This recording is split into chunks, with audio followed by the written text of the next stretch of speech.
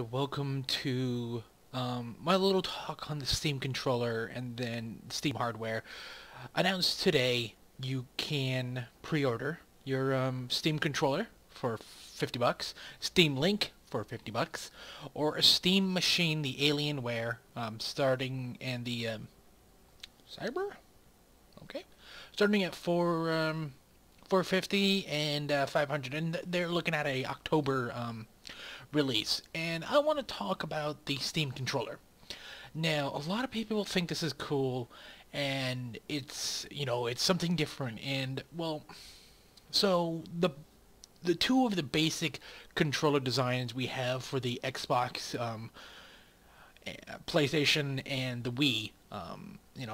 The Xbox and the Wii Xbox One and Wii U controllers are kind of similar with the DualShock 4 and the PlayStation 4 being the only kind of different, but they all kind of are the same thing. They have two sticks, a D-pad for face buttons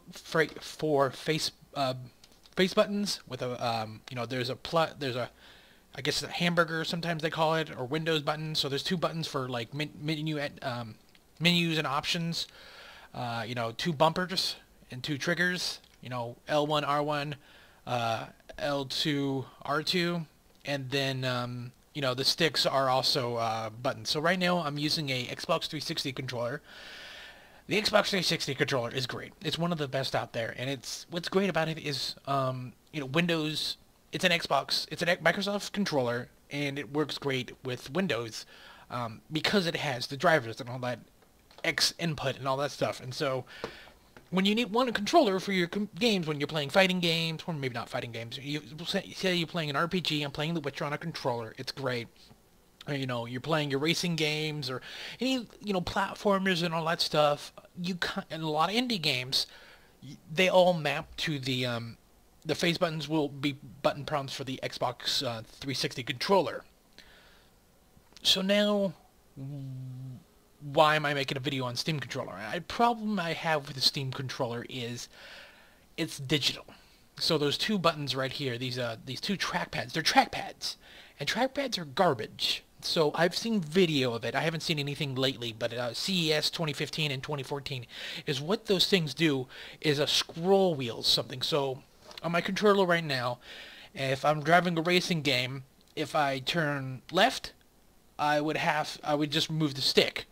But then I can, but on a trackpad, I would just have to swipe. There's a lot of swiping, especially with the right one. It just doesn't make any sense. Like, there's no analog feel to that.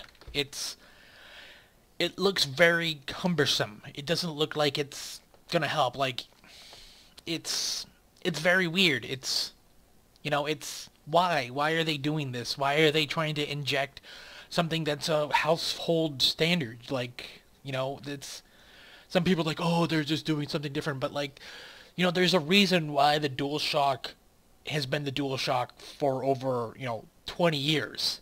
It really hasn't changed until the PlayStation 4 when they molded it a little bit to be a little bit more ergonomic. But the Xbox controller is like kind of a modification of the Dreamcast controller, and same with the GameCube too. It's kind of like the same thing, and the Wii U controller. It's all there. You got your two sticks, and you got your face buttons, and then a D-pad. I think they should have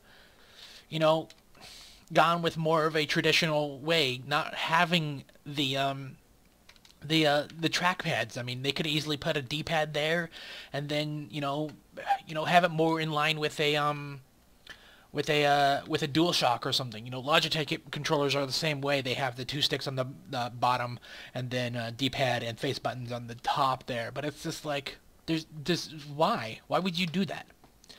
And their main reasoning is for a one-to-one thing with mouse and keyboard. Well, no. The whole thing with the mouse and keyboard, that's all software. That is all software. That has nothing to do with the controller. Because, there's a piece of software that came out kind of a while ago called Xpadder right here. Actually, when did it come out? Let's see here. It came out a while ago, and so where is it? Actually, that's a Spanish one, English one. What the hell? Weird. Actually doesn't say when it came out. 2009. Wait, 2008?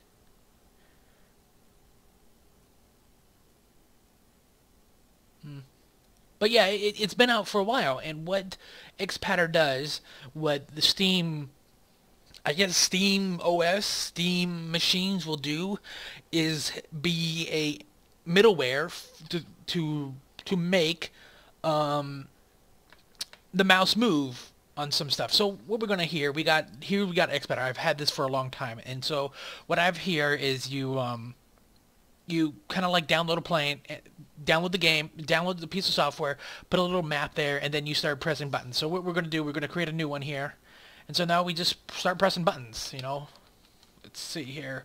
So we got some buttons here. Let's add buttons. So that's the A button I just pressed. We'll just put it over here. B button over there. X button over there, and so on. And it's just like, you know, the right stick button is registered, and the left stick is over here. Let's do bumpers. You know, L1, R1, trigger figures. Triggers, I guess, would be right here. So enable these. So you got an X and Y. You know, and all that stuff. It's great. Like D-pad right here. Enable the D-pad. Okay, press up, down, left, right. And there we go. We just mapped our whole controller with ease, and then we can add some sticks here. You know, left, up. We got another one here. Enable the right one, left, up. And so now we have the basics for what a controller will be. But so let's just jump forward into what I have here. Let's go cancel. Where is it? Open. Don't save. Here we go. Here. So this is what I've modded, and so all the buttons and you know, D-pad, left and right, sticks and left and right buttons, everything is programmable. And so what I can do here is say I got a thing right here, remote, and so now I'm moving the mouse with my stick. I'm not using a trackpad. It's one-to-one. So I'm pushing it left, pushing it right. You know. On a web page, I changed it so the scroll wheel is now an up and down. So it's like that, and you can edit so much things. So everything's possible. So let's we can't put it in the keyboard, but let's what else can we do here? You can do all sorts of things. So I got different ones for all sorts of different games that really don't have controller support. So I can play Peggle with a controller. You know, here's the setups for here. So I can even bind, I'm binding keyboards, you know, WASD to the stick. You know, then some buttons over here. I've done it for, you know, GTA 2, because it's not programmed for a controller. So GTA 2, that top-down one. And so I could just, you know, left and right and all that stuff, move forward and all that stuff. What else? You know.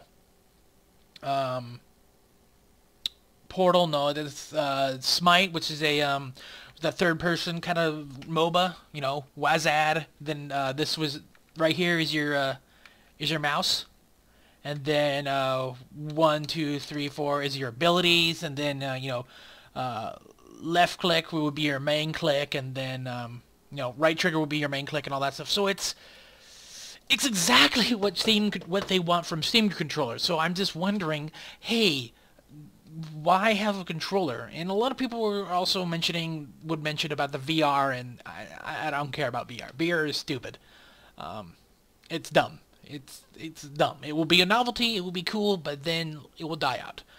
It won't die out, but it's just like there's gonna be no apps, and so yeah. Anyways, it's interesting. So when say you want to play Civilization, you're gonna have to map these out, or you know, hope that the developers map that out for you. And is it the way that you want it, or the way they want it? And they can do that in the software, but that's all Steam OS and Steam Machine. Maybe down the line, I haven't heard anything about, hey, if you buy a Steam controller, you're going to have that. It's like, why can't I just have... I like my controller here. I like my Xbox 360.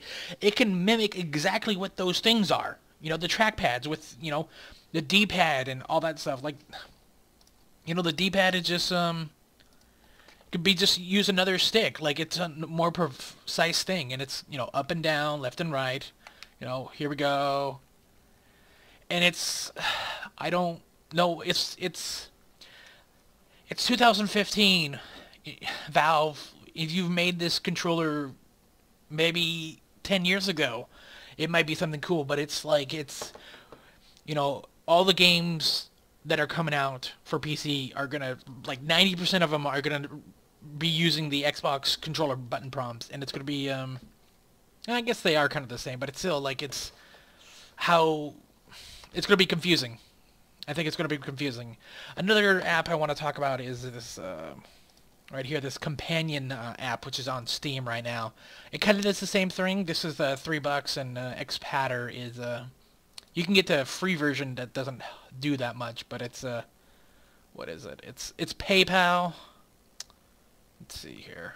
Is there anything here?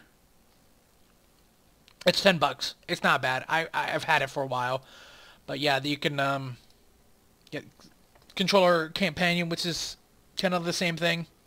It seems there'll be a little bit more, you know, more stuff. So this guy does some demos where he can like do multiple actions onto the controller. So there's other things that have been going on for a while that make Steam controller really not relevant.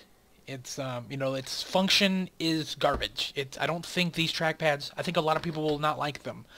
People have been used to sticks since '96, when, you know, the N64 and the PlayStation came out, and then, you know, you had Saturn, but nobody had a Saturn, because why would you have a Saturn? You know, you're having sticks for an input, and, you know, you still have a D-pad, but, like, what are these trackpads? It's 2015. Nobody likes trackpads. Nobody makes good trackpads. You know, that's a thing that a lot of people don't like about laptops, is trackpads are still kind of garbage.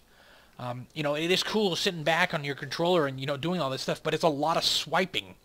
It's not a, you know, hey, I'm just doing this with my finger, I'm just moving the stick all the way to the right, but then I don't want to swipe to move it to the left and move it to the right. So right now I'm just swiping my finger across the stick. Like, it's analog. I don't need digital.